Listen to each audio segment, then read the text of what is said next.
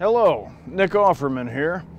Now you may know that I love to canoe the waterways of America as much as the next red-blooded patriot. And as you can see, I have a canoe and I have a paddle, but I'm up this particular creek without any water to paddle in.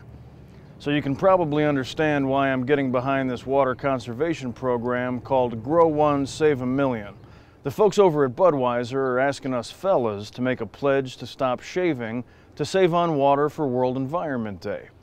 Now, you ladies can join the movement as well by asking men to grow one on your behalf. That's a beard, ladies. Let's keep it polite.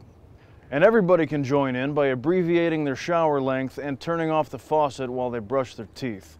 Consumers 21 and older can visit Budweiser's Facebook page and join me in my pledge to do nothing and ask others to do the same, whether it's just for a few days or several weeks. Because after all, who wants to live in a world without water?